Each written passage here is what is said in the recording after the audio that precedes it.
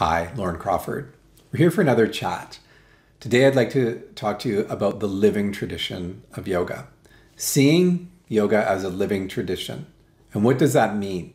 The first time I heard the term living tradition, I was a bit perplexed and at the same time enthralled, because how can I be plugged into something that's a tradition that is ongoing, that I can plug into, engage in, and be a part of? Exciting. So what does it mean, a living tradition? It means that there are time-tested tools, techniques, and practices that have been shared through the millennia in this tradition of yoga that we can avail ourselves of today in these modern times. How cool is that? Many of us today are in situations where we're adrift, where we're feeling disconnected, alienated even, as we live in this global community, this shrinking global community with all of these digital devices at our fingertips, where all of the world's information is readily available to us. And yet we're feeling a disconnection. We can draw upon the living tradition of yoga to address some of our needs.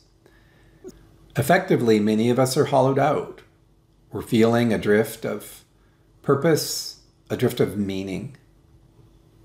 And yes, the market will step in to give us services and products to make us feel purposeful and meaningful. And some of those products are yoga related for sure.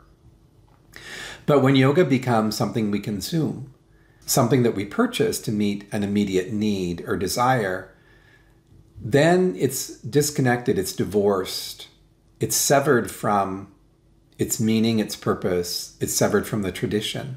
So how can we honor the tradition? How can we plug into yoga and keep it connected to its roots and make it a part of our lives?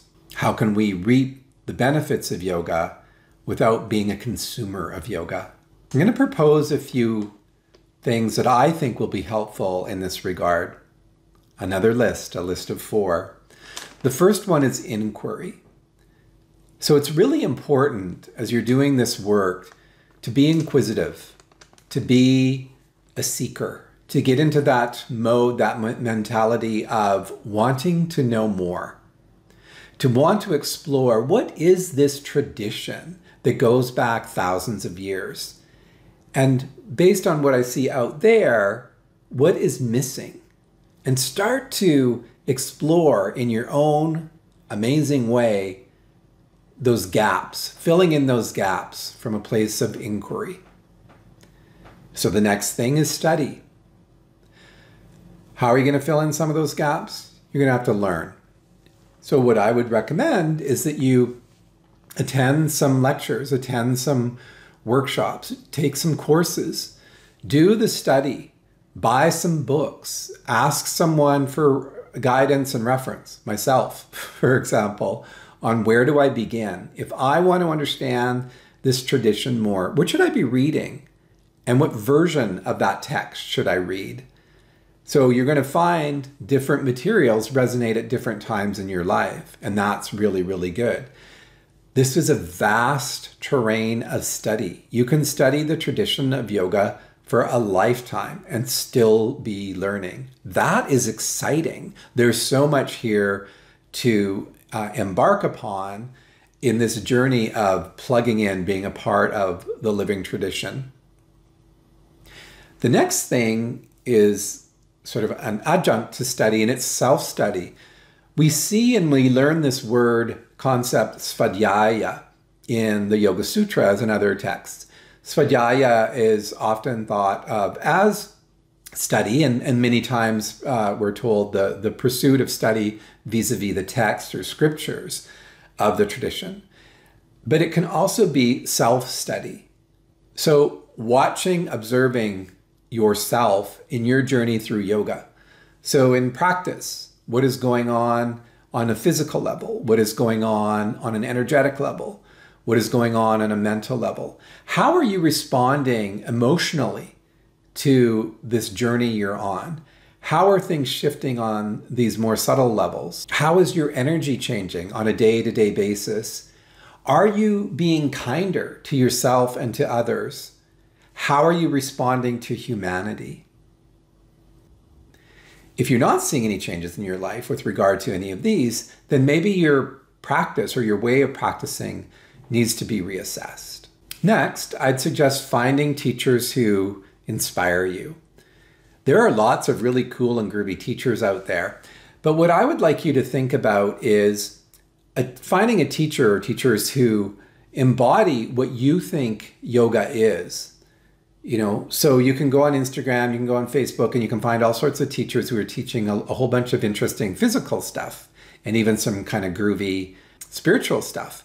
But finding teachers who you know are the real deal, who are teaching from an authentic place of embodiment, who do the necessary work to be your guide, that's what I recommend. So finding those teachers who show and present yoga to you in a way that makes sense. And lastly on the list, community. So plugging into like-minded folks who are on a similar journey, so that you don't need to feel that you need to explain what and who you are and what you're trying to achieve. Folks who will uplift you, folks who will affirm you in your journey, folks who will challenge you at times, and ultimately folks who will love you unconditionally. So community is essential. Sangha, building a sense of belonging on that level, can be very, very affirming and is part of this living tradition. You are not alone in doing this amazing work, this work of finding your true nature. These teachings are effectively systematic. So a tradition, a living tradition that has time-tested tools, techniques, and practices is about science. There is a science and a rigor to all of this. The sages did the beautiful work for us many, many years ago, the work that we get to benefit from here and today. But you also get to do this work and see how it impacts and changes you, as I mentioned previously. Remember, yoga theory, absent practice, is simply intellectual fodder. Yoga practice, absent theory, is simply exercise.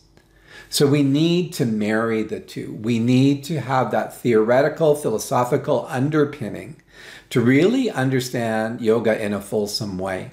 It's really clear that the proof of this living tradition is in the practice, is in the doing. Yoga is necessarily experiential.